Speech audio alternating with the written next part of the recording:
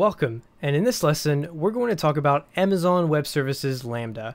More specifically, we're going to cover core concepts we need to understand before moving on to hands-on topics. So first of all, what is Lambda?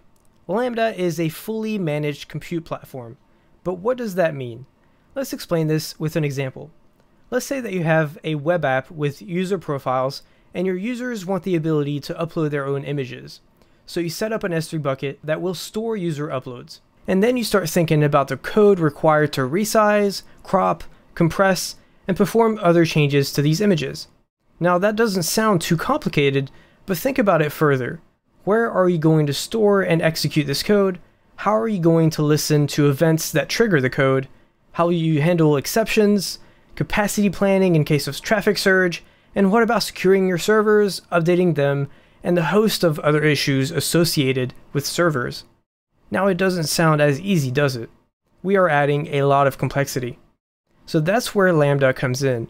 Lambda removes all of that infrastructure complexity, so all you have to worry about now is the code itself. You create a Lambda function and configure it to respond to an event, like an S3 upload event in our example, and Amazon will execute your code. It actually executes on EC2 machines, but that doesn't really matter because Lambda functions are stateless. We don't care about the underlying infrastructure. Lambda functions could be executed on different machines every time, as they are completely separate from each other. This makes it really easy to scale up and down depending on demand, which brings me to the next point. Lambda administration is completely automated. We don't have to worry about high availability and fault tolerance. Amazon worries about that for us. In fact, Lambda has built-in fault tolerance by replicating your code across multiple availability zones in each region. So even if there is a machine or data center failure, our code is protected. If there's an increase in demand, Amazon is in charge of scaling up and down to match that demand. They will also update and patch the operating system. Now, in addition to all of this, Lambda has built-in logging and monitoring through Amazon CloudWatch, which is something else we would have to build on our own otherwise, and that would add even more complexity. So this is what's so exciting about Lambda. It takes something complicated to implement and maintain, and it hides all of that complexity so you can simply plug in your code. Now, in order to run code, Lambda still needs to allocate CPU power, network bandwidth, and disk I/O. Now, thankfully, this is something else automated by Lambda, which allocates the resources based on demand. However, we still need to allocate a certain amount of memory and an execution timeout, because this gives us the ability to control performance and costs, which are currently calculated based on the number of requests for functions and the time your code executes. The duration of time also includes the amount of memory allocated, so you can think of it as a gigabyte per seconds of compute time. And so we still have to allocate these two manually. I would like to reiterate on the fact that Lambda functions are stateless, so persistent state needs to be stored in another cloud service like Amazon S3 or Amazon DynamoDB, for example. Amazon's Lambda supports 3 different languages at this moment: Node.js, Java, and Python. It also supports different Amazon platforms like Amazon DynamoDB. So for example, an item in DynamoDB was edited or DynamoDB kicked off an event of some kind, Lambda can execute a function on that event. It also supports Amazon Kinesis. So for example, messages arriving in a Kinesis stream that kicks off an event, and again, Lambda executes on that event. Or Amazon S3, like in our example, and also Amazon SNS for messages. Going back to our user profile picture example we used at the beginning of the lesson, instead of writing an image processing library, we can use an existing library like ImageMagick, for example. But how do we get ImageMagick in Lambda? Well, Lambda actually has some libraries pre-installed for certain languages. ImageMagick is available for Node.js, for example, and so is the AWS SDK for JavaScript. Python also has the Boto 3 SDK available, but Java does not have any libraries. So if we need to use a library that's not available by default, we can manually include it. We will do this in another lesson. Now that we know what Lambda offers, how it works, and what it supports, let's get into the programming aspects. Because remember, Lambda puts the focus on your code, And when it comes to code inside of Lambda, there are core concepts to understand.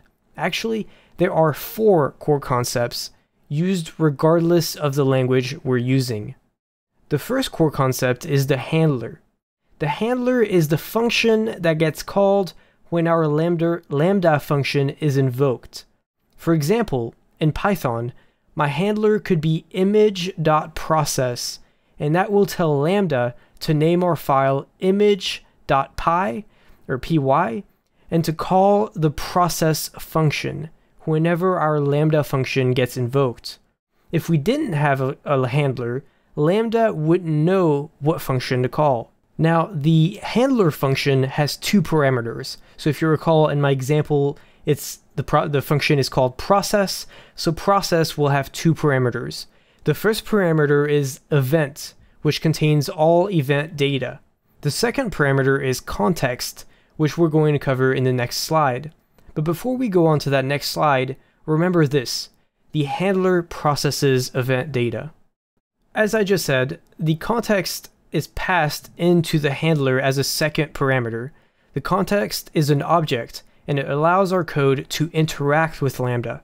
For example, we can see how much time is remaining before AWS Lambda terminates our Lambda function, because if you remember, we set a timeout when creating our Lambda function. We can also interact with CloudWatch, as you see in the 2 examples down below. We can also get the AWS request ID returned to the client, which could be useful if we need to contact AWS support for whatever reason. And also, if the Lambda function was invoked through the AWS mobile SDK, we can learn more about the mobile application calling our function. So in a nutshell, the context lets our code interact with AWS Lambda. Another core concept to understand is that Lambda can log various metrics. These metrics get sent to Amazon's CloudWatch. These metrics include invocations, which is the number of times a function is invoked in response to an event or even an API call, and this includes successful and failed invocations, but not throttled attempts. Then we have errors, which measures the number of failed invocations that have a response code of 4xx, excluding error code 429, which is the error code for exceeding default concurrent limits. This metric also does not include internal service errors. Now, one thing to keep in mind is that we do have the ability to trigger a retry attempt on failure, and we can do this by handling the exceptions, or we can also do it, it can also happen if an unhandled exception causes the code to exit, if there's an out-of-memory exception, a timeout, or even a permission error. Now, the next metric is duration. This measures how much time has elapsed from when the function code started execution to when it stopped executing. And then we also have throttles, which measures the number of invocation attempts that were throttled because we exceeded our current limit. Now, keep in mind, we can also send custom logs to CloudWatch, and those will get matched to the corresponding execution, which can be very useful when debugging, for example, because we can console log the error message and data, and then we can go to CloudWatch and find it easily because all the Lambda functions are grouped and all the executions are in chronological order. The last concept we're going to cover in this lesson is handling exceptions. Exceptions happen, so it's important to understand the 2 different options we have when we do need to use them. The first option is a synchronous exception, and the second option is synchronous exception. Asynchronous exceptions can be used to log errors to CloudWatch, but they do not return results to the caller. On the other hand, if the caller needs a result returned, then we have to use synchronous exceptions. So that ends the AWS Lambda Essentials. Go ahead and complete this lesson, and I'll see you in the next lesson.